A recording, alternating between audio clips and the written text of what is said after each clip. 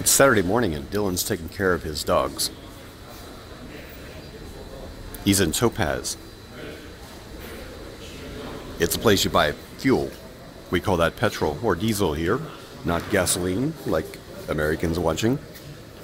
Dylan knows his play zone. It's on the second story. Well, it's on the mezzanine level of the Topaz.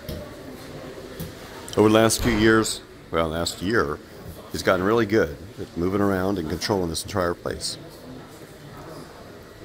And he feels comfortable putting the dogs where dogs should go, on tables. You can see the place. Really airy view.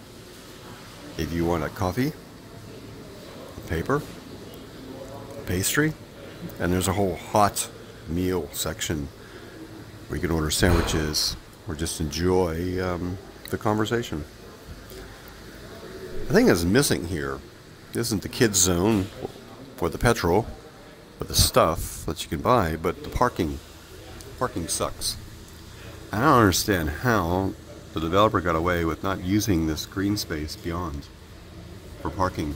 On a typical day, the place is full of big trucks, HGVs, that just jump up on the sidewalk or the path. It's a story for another day. Dylan doesn't care. He's got his dogs and tables and chairs to play with. We occasionally buy things here too, but not today. Bye for now.